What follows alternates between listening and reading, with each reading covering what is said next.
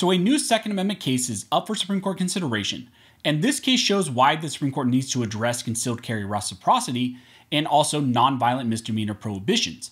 So let's talk about this. But real quick before we jump into this video, if you agree that the Supreme Court needs to decide more of these Second Amendment cases, go ahead and hit that like button and subscribe. So like I said in the intro, a new Second Amendment case is now up for Supreme Court consideration. The facts surrounding this case show why national concealed carry reciprocity is drastically needed right now. This case seeks review from the Supreme Court to strike down lifetime bans that prevent people with nonviolent misdemeanors from ever being able to purchase firearms. And again, this whole case arose out of a man with a concealed carry license permit crossing state lines and then magically becoming a criminal because his permit was not valid in the other location. So let's talk about some of the background surrounding this case and how it's now up for Supreme Court review.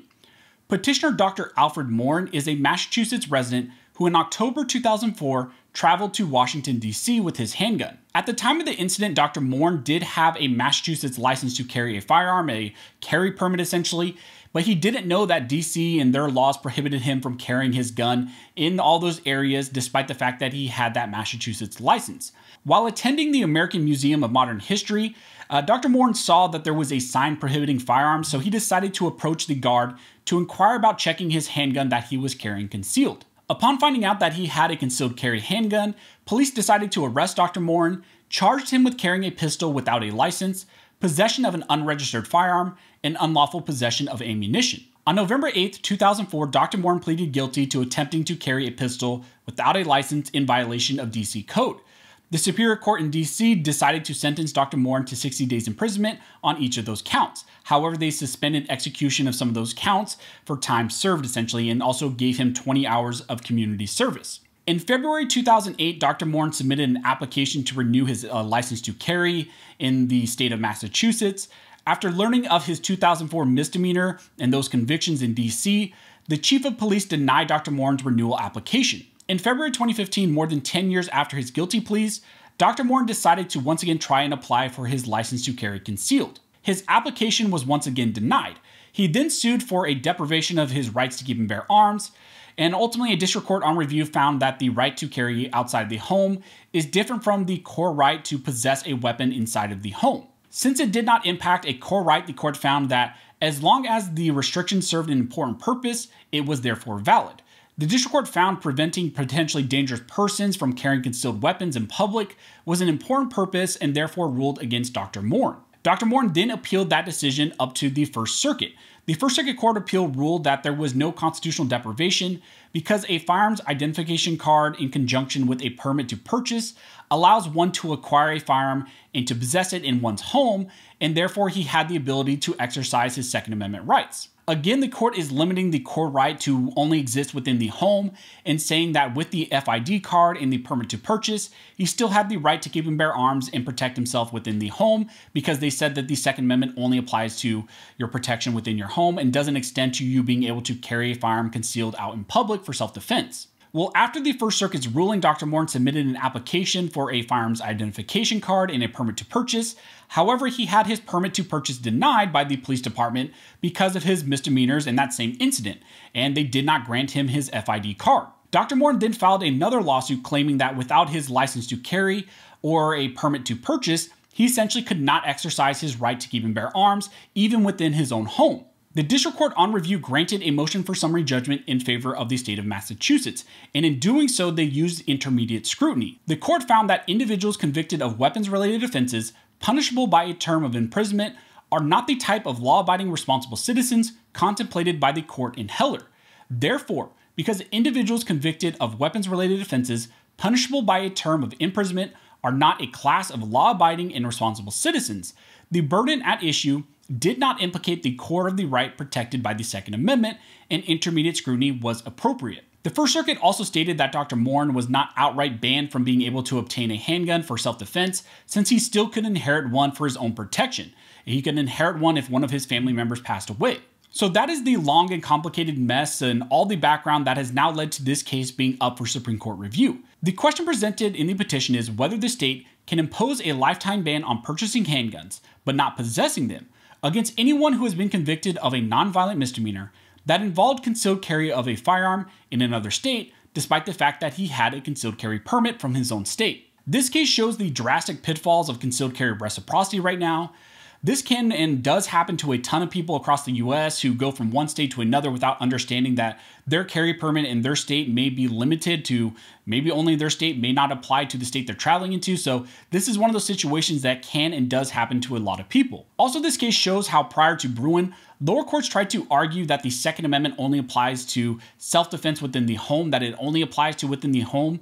But again, that whole analysis, that whole aspect of this case was struck down by the Bruen decision, because the Supreme Court in Bruen said that no, the right to keep and bear arms also extends beyond the home. It extends to public carry, public protection, your right to defend yourself in public as well. It is not limited to pretty much evaporating once you walk outside of your home door. Also, the Supreme Court in Bruen rejected intermediate scrutiny, which was used by the First Circuit and the lower court in this case.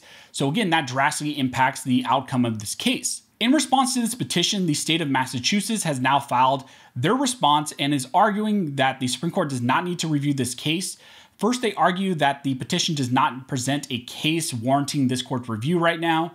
And second, that the court's decision in Bruen does not alter this case whatsoever. In the first section, the government argues that the petitioner waived their right to argue issues related to his ability to obtain firearms. They also argue that petitioner asked this court to decide whether a state can impose a lifetime ban on purchasing handguns, but not possessing them, against anyone who has been convicted of a nonviolent misdemeanor that involves the possession or use of guns.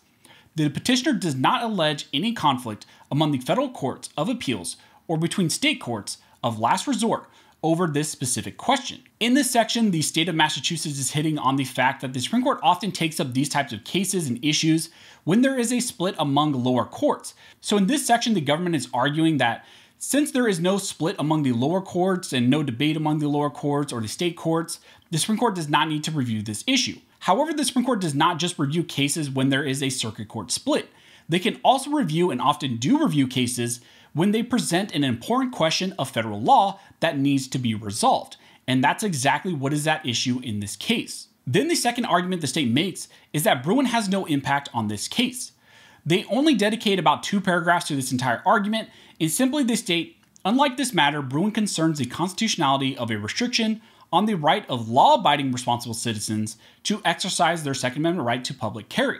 Nothing in Bruen suggests that individuals with criminal convictions can qualify as law-abiding, nor did anything in Bruen suggest that individuals like the petitioner with weapons-related criminal convictions could qualify as responsible, as those terms were historically understood. Therefore, the state of Massachusetts is arguing that the court's holding in Bruen does not apply, and that they should not vacate the judgment, that they should not remand the case, that they should not review this case whatsoever. They're saying that Bruen only applied to law-abiding citizens, and here they're arguing Mr. Morin is not a law-abiding citizen, so Bruen does not apply whatsoever. And based on all that, they argue that the Supreme Court does not need to take up this case.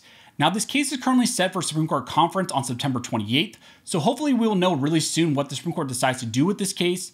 If they take this case up, it will be really interesting to see maybe how they apply Bruen, and ultimately maybe how Bruen will affect this case. Like I said, Bruen did impact this case because it talked about the Second Amendment right, that it extended beyond the home. It did not just limit the exercise of the right to within your home, and also it rejected intermediate scrutiny. So those 2 things alone directly impact this case, but the state of Massachusetts is saying that Bruen has no impact whatsoever on this case, and therefore the Supreme Court should not review this issue. So that's a quick rundown on a case that is currently up for Supreme Court review, a really interesting case with an interesting fact pattern. Whether or not the Supreme Court will take it up, we will have to wait and see. But right now, if I get any more information, I will let you all know. If you have any questions, go ahead and comment down below, and I'll try to answer best of my ability. Also, like this video and like support the channel. One of the best ways to do that is to like, comment, and subscribe. All those things help to fuel the algorithm or fuel Algor's rhythm. It adds fuel to his jet and signals to YouTube that you guys see value in these videos and in this type of two-way news. Again, I want to thank everybody who likes, comments, subscribes, who hits the notification bell, who shares these videos. You guys directly impact these videos, impacting this channel, helping me to reach and educate more people than I could ever do on my own. So as always, thank you all for watching. Don't forget to like and subscribe. And never forget, this nation was built by armed scholars, and this nation will be maintained by armed scholars.